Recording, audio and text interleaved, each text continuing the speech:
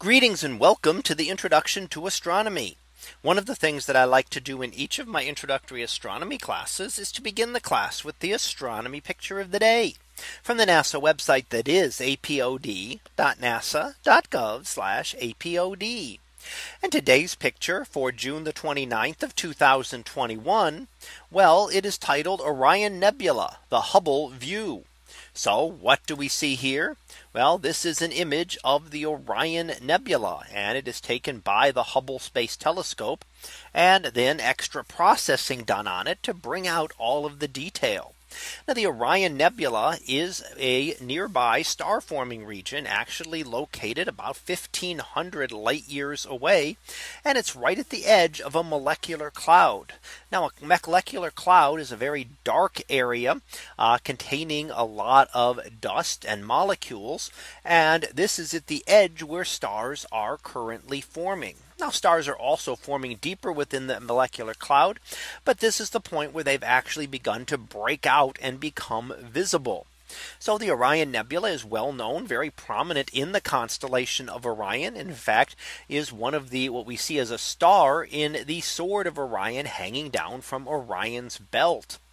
Now, within it, there are many stars forming. The most prominent ones are pretty much centered here, and you can see them within the white area. There are 4 stars there within the trapezium of Orion. And those are 4 very massive stars that give off a lot of blue and ultraviolet light, and are primarily responsible for the entire region around here being visible. It is their ultraviolet light that excites all of the gases and causes them to glow.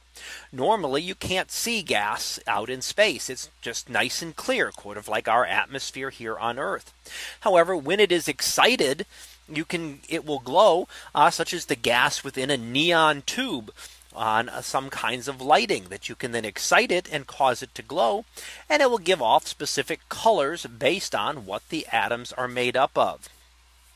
Now, it's also hard to see some of these. You can see that the trapezium stars, even though very bright, are well hidden here. And that is because there is a lot of dust still remaining around here, and the dust blocks out a lot of the light. And you can see the higher condensations of dust, where the dark areas don't allow any light through. So the higher the concentration of dust, the more material there is, and the harder it is to see through. So that's why we often look at regions like this in the infrared, allowing us to penetrate through the dust. The dust is very good at blocking out short wavelengths of light, like our visible light that we're used to seeing. But the longer wavelengths of the infrared can penetrate the dust and allow us to look into star forming regions and better be able to study them.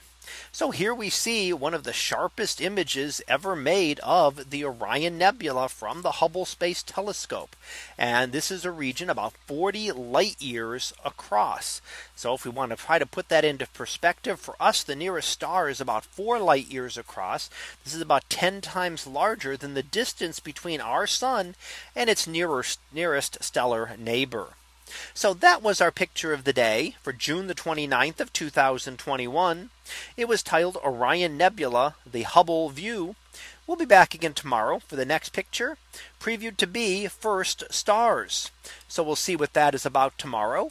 And until then, have a great day, everyone, and I will see you in class.